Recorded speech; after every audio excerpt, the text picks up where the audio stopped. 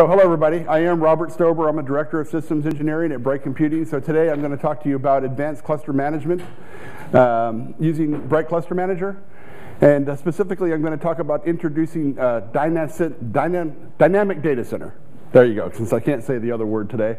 So let's just go ahead and get started. So we're going to talk about cluster management in terms of high performance computing, in terms of bursting into the public cloud, in terms of big data, in terms of OpenStack, in terms of what we call the bare metal private cloud. So a lot of good stuff, and we only have a little while to put it all together, but the idea here is to give you an overview of everything that Bright Cluster Manager can do to transform your data center into a dynamic data center that's able to change and adjust dynamically and automatically to changes in workload, right? So this is something that we're seeing in industry all the time.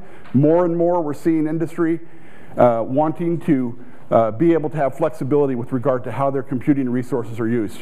So that's what this presentation is all about. And actually, this presentation comes from actual industry experience that I've encountered over the last year or so, right? So our mission statement at Bright is that Bright makes it really easy to deploy high-performance computing clusters, OpenStack clusters, and Hadoop clusters, and we make it easy to manage them over their entire life cycle. So this is the basic value proposition of Bright. This is what we bring to the table.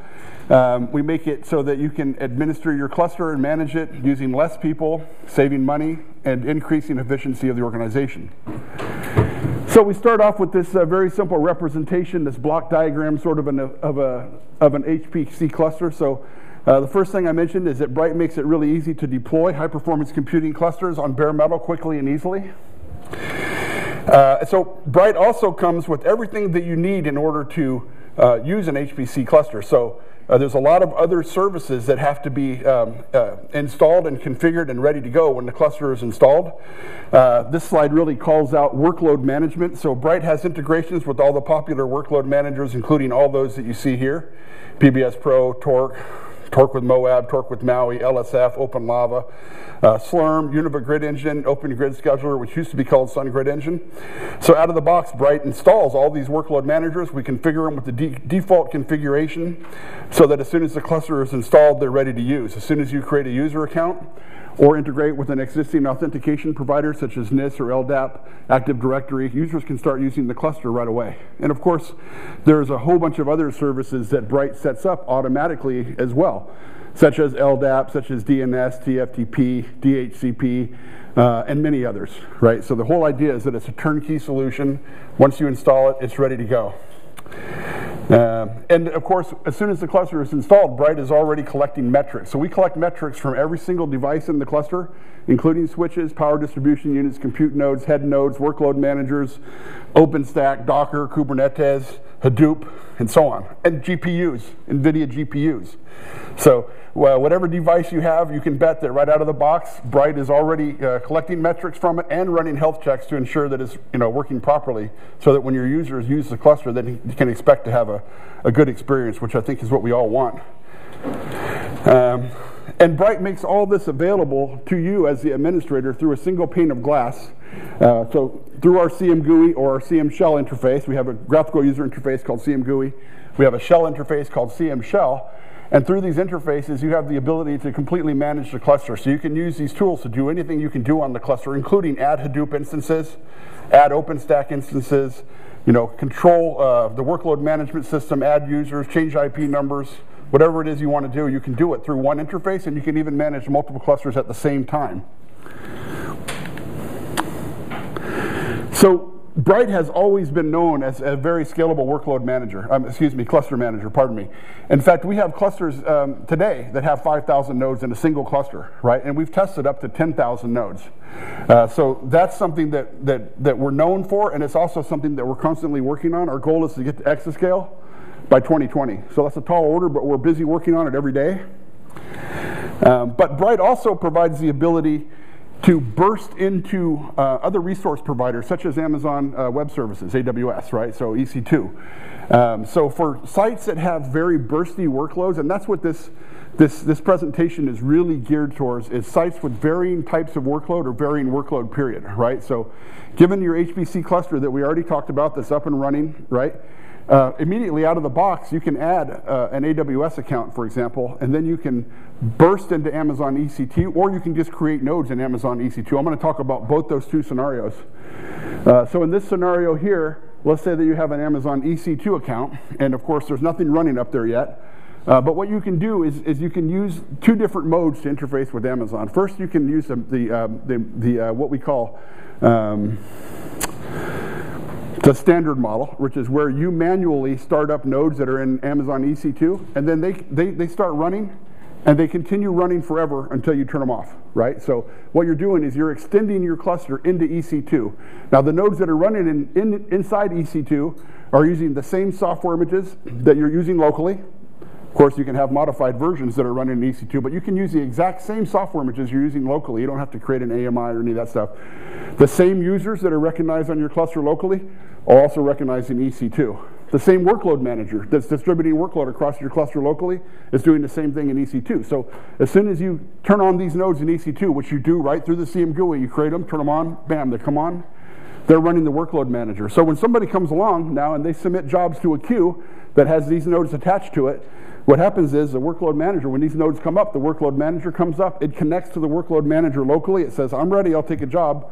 The workload manager sends the job up to the nodes in Amazon EC2. And this works with all the workload managers that I mentioned a little while ago without modification.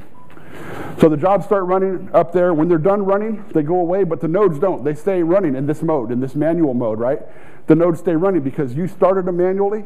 They'll continue running forever until you turn them off. But then you turn them off, bam, they go away. Now you're no longer being charged. So you only pay for what you're using, right? So this is one good model that a lot of people like to use. Now the next model is even more popular than that, and it's called, well, I went a little bit too far there. This is the cluster, help me out, Kristen. Cluster extension. Yeah, cluster extension. Well, they're both cluster extensions, okay? But this is dynamic workload-driven cluster extension, okay? So in this case, there's nothing running up in Amazon EC2. A user comes by and they submit a job to one of the cloud queues. So what happens is Bright now can be configured to watch one or more cloud queues, and when anybody submits workload to those in accordance with policies that you've got configured, it can automatically and dynamically upload the input files up to Amazon S3. And once those input files have been uploaded, this process could take some time with big input files, right? After the input file is uploaded to Amazon S3, then Bright starts up the instances up in Amazon EC2 in order to run the job, right? So then the workload manager, of course, the node comes up, the workload manager comes up, the workload manager dispatches the job up to the cloud node. The job runs to completion, goes away, and then Bright will look in the queue. It'll say, are there any more jobs that need to be run on this cloud node? Since there aren't any, then it'll go ahead and terminate that cloud node. Actually, it shuts it off, excuse me, not terminate. Turns off the cloud node, and then after the cloud node is gone, it downloads the required output files back to the submission directory. So what you have here is an automated system where nothing's running in EC2. Users come and they submit jobs to configured queues, and in accordance with policies that you've defined, it automatically starts up resources in EC2, runs the jobs, transfers input files, returns data files, turns off the instances, and it all happens automatically, right? So you still only pay for what you actually use, right? And it gives you the ability now to have your cluster, your local physical cluster provisioned to your average workload, but then when a more workload comes in for a certain project, automatically fires up to Amazon EC2, and when it's done, it goes away. So this is a very popular feature. Okay, so also, as if that weren't enough, Bright also allows you to deploy big data clusters at the same time. So in your standard Bright cluster that you already have, now you can also deploy Hadoop clusters, all right? So right through the same CM GUI interface or the CM shell interface, there's a button that says add Hadoop instance, and if you press that button, a dialog box, a wizard comes up. It asks you a few questions like, what do you want to name your instance? What are your data roots are? What version of Hadoop do you want to use? Because Bright supports all the major distributions from Apache, from Cloudera, CDH, Hortonworks HDP, and Pivotal HD. You can choose any of these distributions, whether they're a little bit dated or whether they're brand new, and Bright will automatically deploy those. And you can have multiple instances running.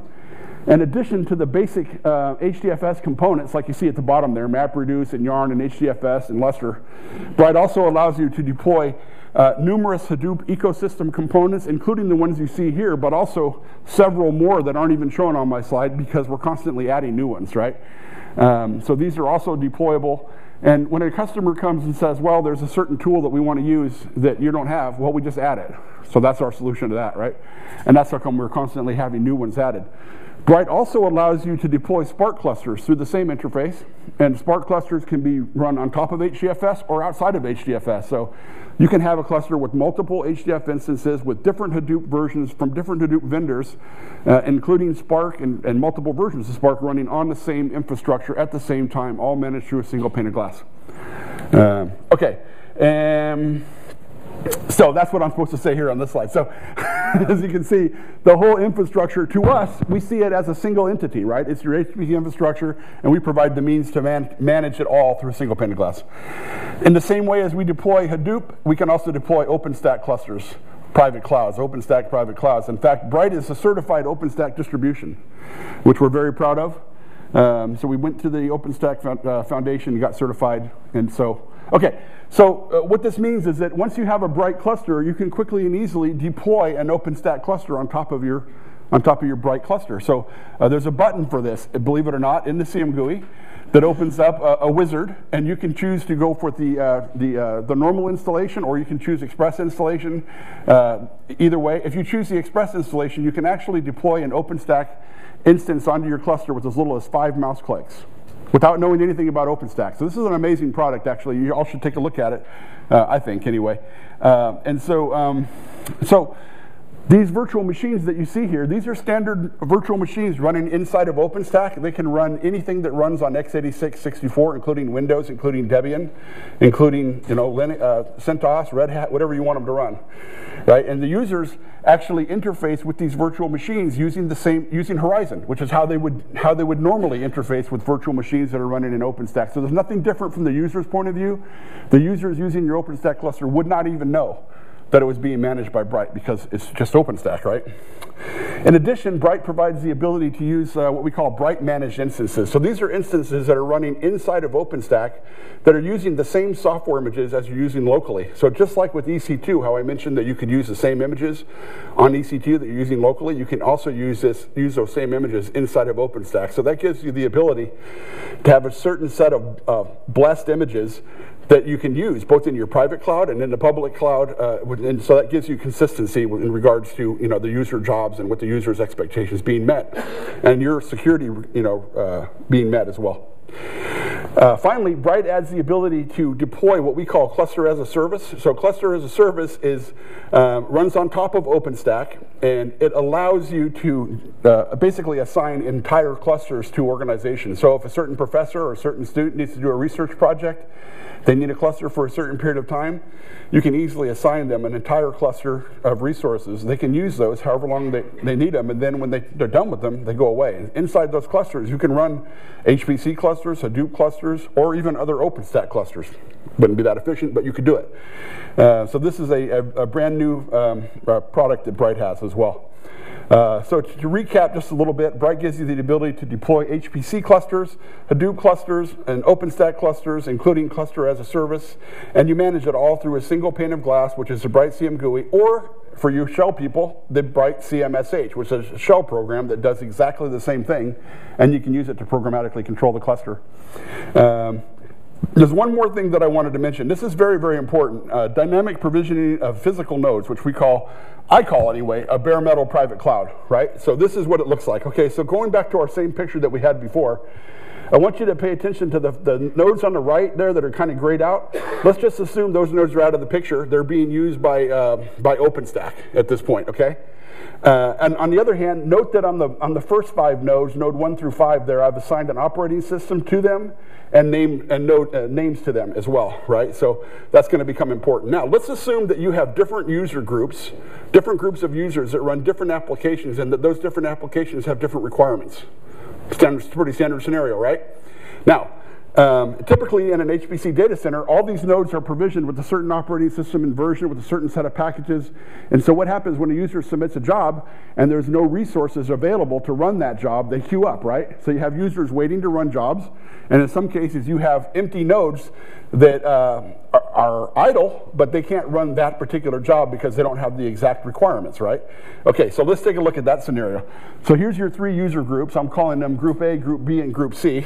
And then let's say that we have 3 bright node categories, which are configurations, including disk layouts, workload management settings, many different settings that control how a node is configured, right? So the definition that's inside a node category, once it's applied to a node, it controls many aspects about that node, what software image it's using, for example, right? Okay, and let's finally assume that there are 3 workload management queues, QA, QB, and QC. So the idea here is that users in Group A will submit jobs to QA, and users in Group B will submit jobs to QB, and users in Group C will submit to QC. Again, it's a trivial example, but I think it's going to make the point for you here. So now let's finally assume that, that node 1 is serving QA, and node 2 is serving QB, and node 5 is serving QC. Node 3 and 4 are turned off because there's no workload. So this is different than your typical scenario. Typical scenario, those nodes keep running, using up power day and night, even though there's nothing to run on them. And people will say, well, my nodes are always busy. But are they really always busy? Well, to the extent that they have to manually power them on and off, yeah, they are. But in this case, it's an automated thing. Let's say they're turned off, right? Because there's no jobs to run on them. So what happens? I see I've got a yellow panel over there. Okay, let's say that somebody from Group C now comes in and submits some jobs to QC. What happens? Well, Bright can be configured to automatically assign the node category for node category C to nodes 3 and 4 and power them on. When they come up, they get imaged with the software image that's assigned to node category C, the disk layouts associated with that node category, the workload management is associated with, and everything else about it, right? So we can dynamically change the characteristics of nodes in your data center based on the workload that's coming in, and when there's no workload coming in, we can turn them off. And when there's more workload coming in than you have resources, we can burst out to Amazon EC2. That's a dynamic data center. So that's what we have to offer. Now, I wanted to say one final thing, and that is this. Oh yeah, so when there's no more workload, Bright turns them off, right? Okay, so that's the final conclusion there. I think I've already said this already, so I want to say one more thing, and that is that this is something that I personally am seeing in industry every day and more, right? Industry needs to be able to use their resources in the most efficient way possible, okay? So they need this dynamic aspect to it. They need to be able to power off nodes that aren't in use. They need to be able to convert nodes to different setups automatically when different workload comes in, and they need to be able to expand automatically into the cloud. And they need to be able to do all these things in a cluster, right? So to the extent that you have students or you are a student, this is something you need to know about, right? So this is something that I think is very important for educational institutions to teach the students, because when they go out into industry, they're going to find out that the situation has changed. It's always changing. It continues. Thank you so much.